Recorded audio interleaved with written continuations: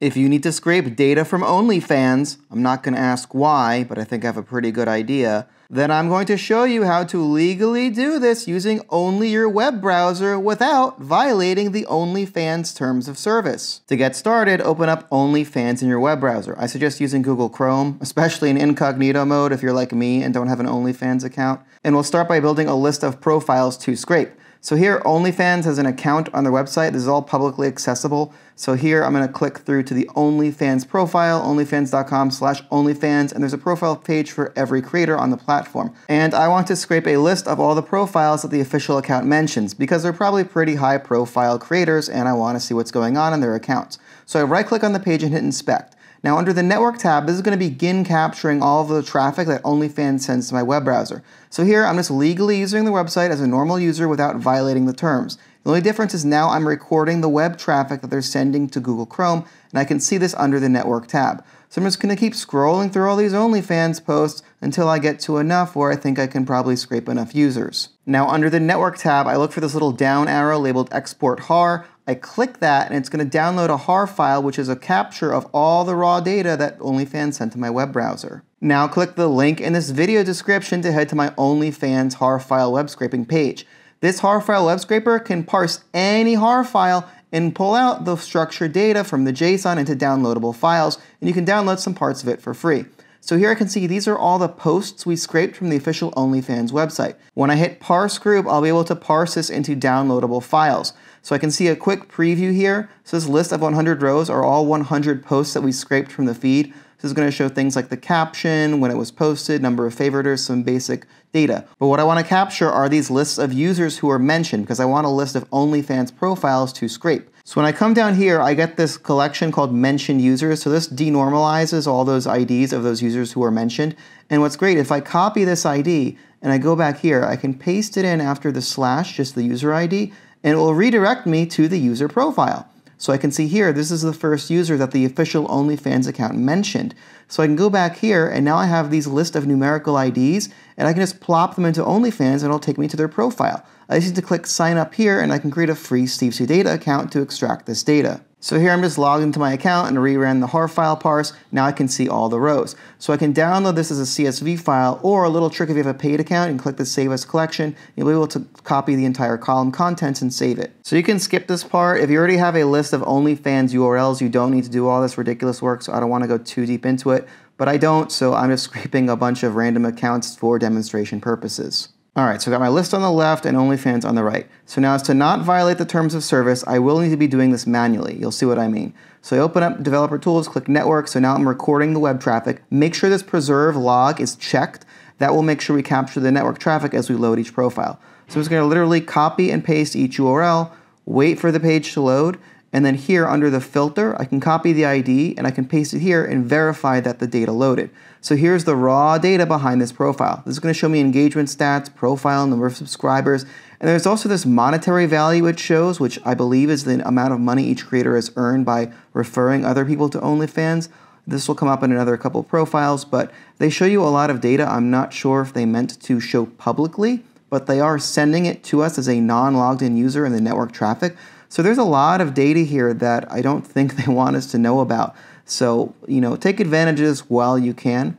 But anyway, let's take a look at the third creator when we click on their ID and look for it here. Also, this lookup part is unnecessary if you have a list of URLs with the actual username in them. You don't need to verify that each ID is here, but I'm just doing this for demonstration purposes. Anyway, this referral bonus sum with 2 M's for refer, this is $2,200. So this makes me think that this person earned $2,200 by referring people to sign up for OnlyFans, or maybe that's her total earnings. I'm not really sure. I don't see this number of service anywhere on the public webpage. It's just shown on their own API, which is sending its data to us as a non-logged out user. So you may be able to figure out how much each of these creators are earning on OnlyFans, at least from referrals, by just looking at this data. I'm not advertising you go and automatically scrape it, even though you probably could, but I can see here, this is $3,300. I've seen some of these accounts go up to like $10,000, $20,000. So if you're looking for creators who are probably making money, this field may be a good indicator of that, because it seems like it's an unofficial number of how much money they're making on this platform, at least from referrals. So here's the last one, and this one I don't see a value for. But if not, you can also get things like media account. It also shows number of archived posts, number of times they've deleted a post. So there's a lot of data here that's really interesting. You may find it useful. Anyway, I'm going to save another HAR file with a different name as to not override my other HAR file. And I run that through the HAR file web scraper again. I'm going to collapse this first group here. This is just static data. You can ignore these things. You want to look for this API2/v2. Here you're going to see all the referring URLs. So these are the 5 users' profiles we visited and recorded the public data that OnlyFans sent to a web browser. If I click on these disk icons, I can download the raw data absolutely free. That's part of the free tier of this service. But if you have a paid account or a free account, you can do up to 10 rows of these a day. You're able to download and combine all this data together as a CSV file. So here's the data on all the profiles we browse. I can see a URL to their avatar, a URL to their header photos, the username, and a lot of these columns here are kind of the same. I can see by the color coding on the column headers that there's nothing different. This here, tips max and tips min are interesting columns. I'm not sure if any of them have them different, but I'm going to keep scrolling until I get to more interesting columns. So here I can see the date and time they joined OnlyFans. Actually, they're all at midnight, so they're just really the date. And then I can see their profile. So one has formatting, other is more raw. And a lot of times these will contain URLs, maybe to their Instagram or to their Twitch or to something else. They do have a field to put in their official website. So this could be Instagram or their own first-party website if they have one.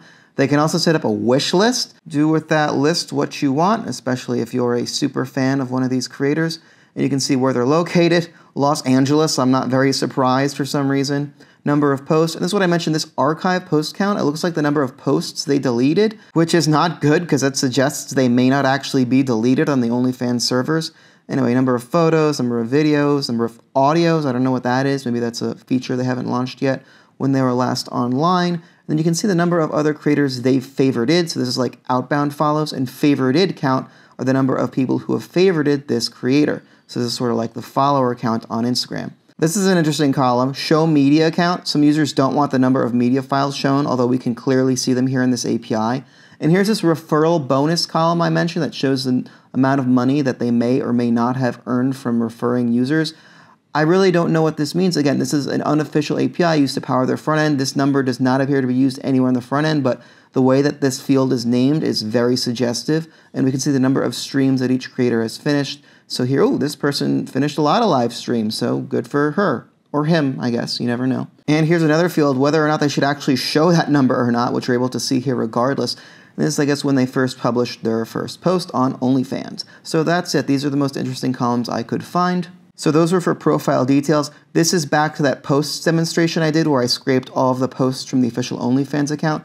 So you can see the data here isn't that interesting. We get the raw text when it was posted. As far as engagement, we get the number of favorites. If you want to scrape the actual content for your own non-commercial analysis, you can do that with these URLs here. I tried one of them and it actually loaded. Just be very careful if you do access any of this content or media due to copyright concerns. Consult an attorney if you do anything with this. And that's basically it. Let me know in the comments what you're doing with OnlyFans data. Thanks for watching and have a wonderful and cool day.